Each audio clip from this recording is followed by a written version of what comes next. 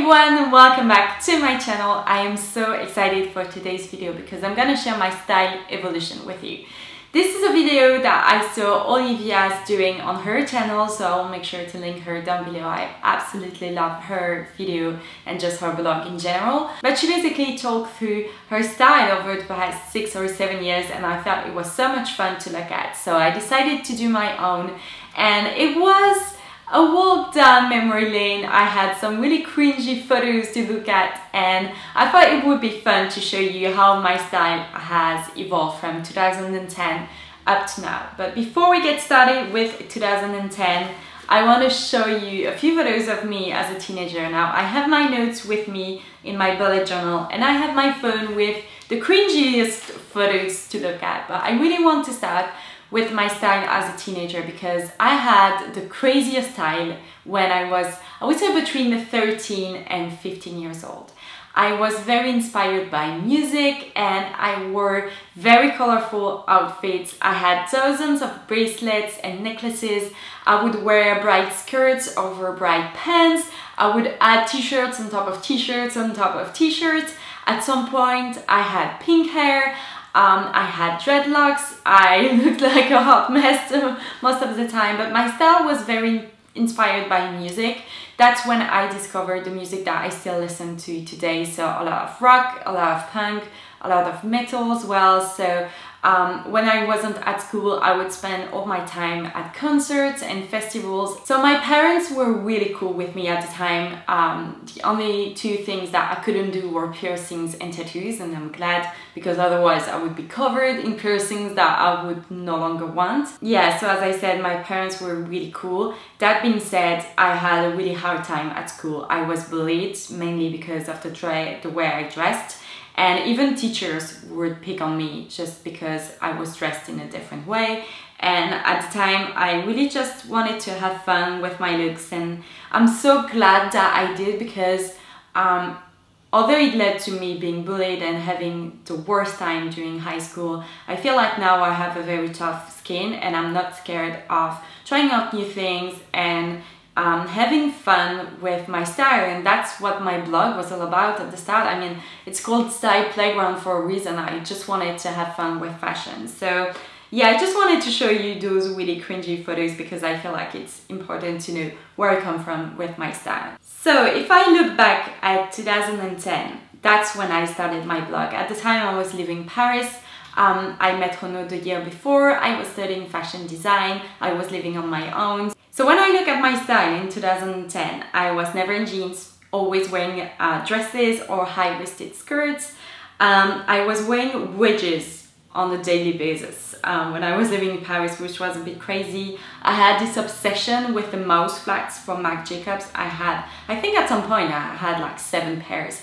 I was always wearing those, and that's when I started my blog. 2010 was a weird year, and I feel like you can tell that by looking at the photos because my dad passed away in April of that year. I moved back to Brussels for the summer to do my internship, so it was a very curious time, I would say, and it translates into my outfit in a way.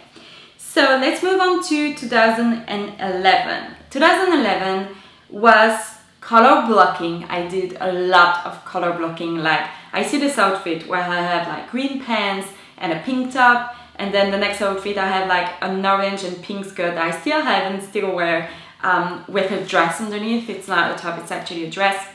So we said a lot of that, and I was really into minimalist, like Scandinavian look in some way as well. So I have this look of me at Paris Fashion Week where I just went for a beautiful white dress with a grey belt. I think 2011 is the year that I went to visit my oldest friend. She was doing a year abroad in Copenhagen, and I was so inspired by the style and the fashion over there that I tried to incorporate that into my own personal style. Not very successfully, if I have to say. But yeah, we still see quite a bit of dresses with belts. I was never wearing a dress without a belt. I felt that it was like compulsory to show my waist. I think that my style in 2012 was all about basics. That was the year that I got my Isabelle Marant sneakers that I was obsessed with. I was always wearing like chunky knits and leather pants and I had these really simple, I think the key was that simple pieces that could mix together. So I wore a lot of like chunky sweaters over colorful pants, and then I had, oh, that's the year that I got my pair of Gibran Love Story jeans that I still have. It's crazy because sometimes I look at this picture and most of the things I still wear these days. So I think that 2012 was a really good year in style for me. I see this look that I really liked, where I was wearing like black skinny jeans, my black Acne pistol boots that I still wear, a simple grey top and a beautiful YSL gold bag. And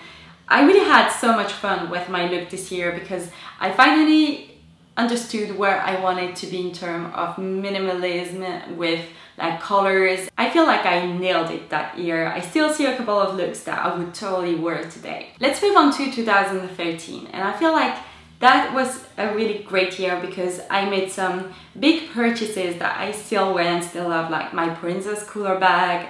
I got my Stella McCartney sunglasses that I still love. And that's also when I started to take blogging really seriously. I was really into it, always shooting photos, always working on new content for YouTube or for the blog.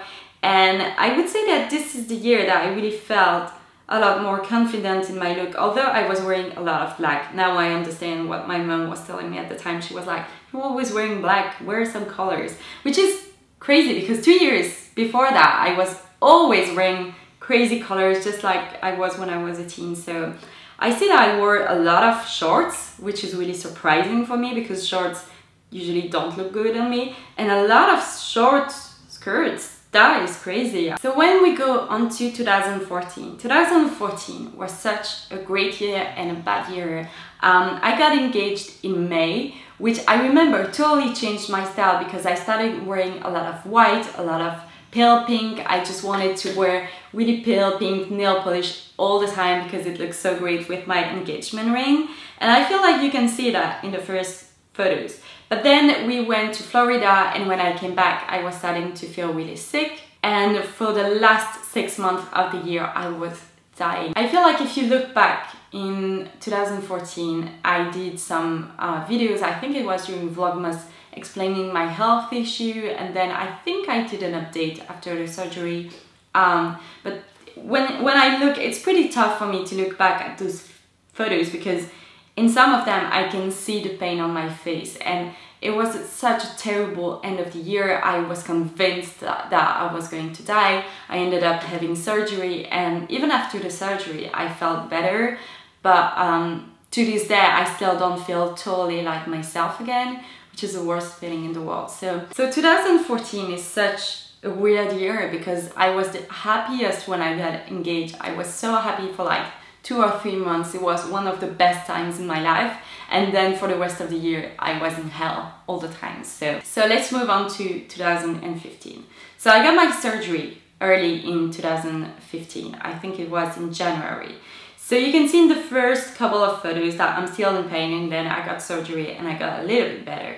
But this is a year that I started to feel like an adult. We bought our house, which was a great milestone, and I feel like my style got a little bit boring in a way because I found my uniform. I was always wearing some sort of skinny jeans, white top, blazer over the top, and that was it. I wasn't wearing much color either. It was always black, white, pink, and a little bit of blue.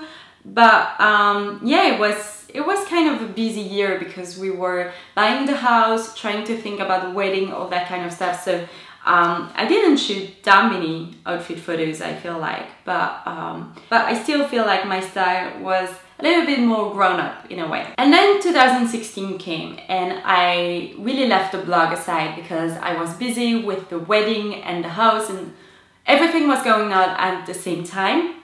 So I feel like my style was really boring. I was really conscious about my body, and I didn't want to wear anything too tight. I didn't really wear dresses in 2016 for some reason. All the outfits apart from 1, 2 are in jeans. That says a lot because I don't find skinny jeans to be that comfortable, although I lived in them last year, just because I wasn't comfortable in my own skin. And also after the wedding, I gained so much weight that I couldn't really fit into my clothes. and I didn't look good when I looked at myself in the mirror. I wasn't happy in the place that I was.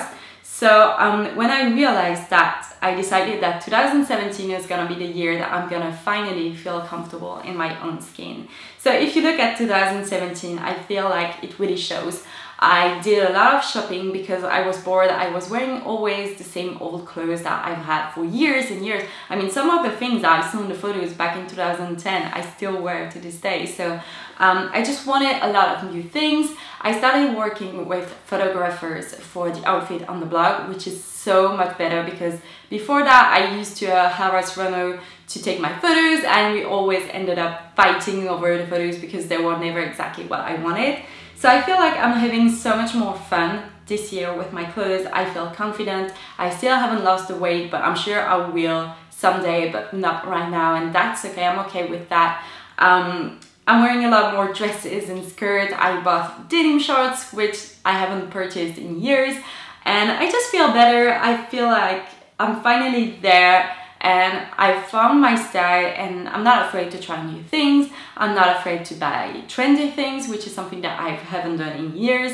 I think the last trend I pretty much followed was color blocking way back in 2011. So it has been fun to purchase, you know, the off-shoulder tops and stuff like that. So I'm really happy with where I am today with my style. So yeah, that was quite a big video. I really hope that you enjoyed it. It was so much fun to go through all the photos. And if you want to see even more photos of my outfit and stuff, there's always my blog. There are thousands of photos over there, some better than the others, but you can look into the fashion, like the style category. You have a subcategory with all my outfits, and you can go through that if you want to have a good laugh. And if you had any crazy style, or if you want to tell me more about your own personal style, I would love to discuss that in the comments down below. Thank you so much for watching. Take care, and I will see you next time. Bye everyone.